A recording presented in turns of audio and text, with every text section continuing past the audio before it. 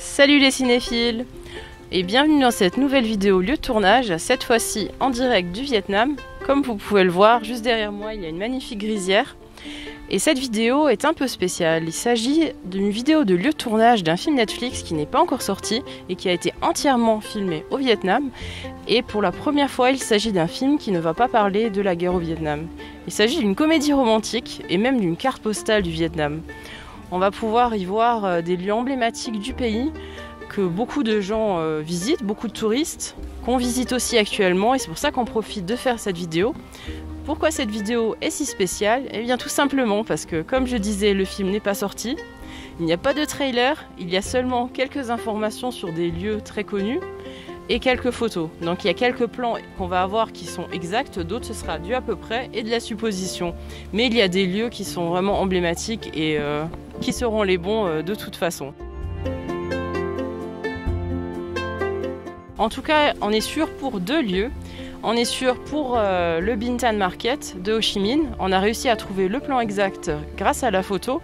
En fait, il y avait les pancartes du restaurant, le nom du restaurant, et puis on reconnaissait les fenêtres et le toit. Donc on a pu assez facilement le trouver.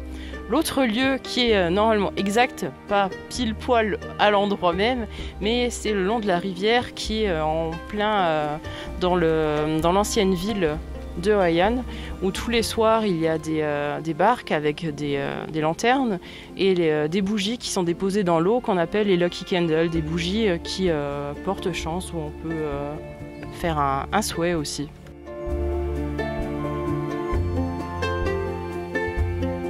On pense également que les petites ruelles de l'ancienne ville ont été utilisées aussi pour les scènes du film, car elles sont vraiment très belle, et aussi un lieu emblématique de l'ancienne ville, le pont japonais, que tout le monde veut prendre en photo toujours. Il est vraiment très beau, donc je pense qu'il sera bien mis en avant aussi dans le film. Il y a un autre lieu qui a peut-être été utilisé pour le film. Il s'agit du Coconut Village qui est juste à côté de Hoi An. On vous montre quelques images en vidéo. On ne sait pas si ça a été utilisé, mais en fait c'est une attraction qui est complètement unique au monde, que beaucoup de touristes viennent faire, et c'est un tour en bateau dans des basket boats. Et comme le film A Tourist Guide to Love est une sorte de carte postale du Vietnam, eh bien c'est probable que ce lieu y est montré, et si ce n'est pas le cas, on vous l'aura montré, ça rajoutera un lieu en plus à visiter. Maintenant on va se rendre au sanctuaire de My Son. Là par contre on a une photo, donc on va pouvoir faire le plan exact, enfin on va essayer. Et bien sûr j'ai trouvé le plan exact. Pour la petite anecdote, j'étais en train de regarder la photo de référence sur mon téléphone, et il s'avère que je me trouvais pile à l'endroit exact du plan. Bon, comme vous le voyez sur cette image, le rendu n'est pas du tout pareil, mais on reconnaît facilement le point de vue, notamment grâce aux taches blanchâtres sur la façade, et aussi grâce à la stèle en arrière-plan. Évidemment, toute une scène a été filmée ici, si l'on s'en réfère à la bande-annonce.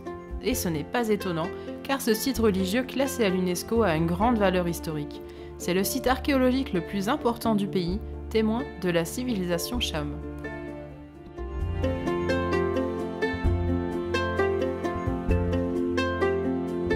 Le film a également été tourné dans la région de Da Nang, alors c'est impossible effectivement de savoir précisément à quel endroit de Da Nang ça a été tourné. En tout cas, ce qui est sûr, c'est que l'hôtel intercontinental y figure. Alors c'est un hôtel qui est situé derrière les montagnes qui sont tout là-bas. Donc en fait l'hôtel est carrément de l'autre côté de la montagne, c'est impossible d'y accéder, bon, sauf en taxi évidemment. Mais c'est surtout très très cher pour pouvoir y loger. Donc cette fois-ci, contrairement à la vidéo Spider-Man, on ne va pas être hébergé dans l'hôtel, juste pour vous montrer un peu quelques plans de l'hôtel. Mais en tout cas voilà, je vous mets quand même la petite photo pour vous montrer un peu à quoi ça a l'air. Et là j'ai les pieds complètement dans l'eau, c'est pas grave. Je pense que dans le film il y aura sûrement un plan vers l'iconique Lady Buddha. On ne peut pas la rater, surtout pas depuis la plage de Da Nang.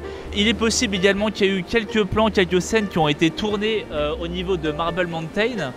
que vous voyez également sur ces images, voire éventuellement du fameux parc Banana Hills qu'on a pu également visiter, que vous pouvez également retrouver sur cette chaîne. En tout cas, ce sont seulement ces informations-là qu'on a pu tirer en fonction des articles qu'on a pu lire. J'espère malgré tout que cette vidéo vous aura plu. N'hésitez pas à nous dire ce que vous avez pensé du film, évidemment, lorsqu'il sera sorti. N'hésitez pas à vous abonner si ce n'est pas déjà fait et on vous dit à bientôt pour de nouveaux lieux de tournage.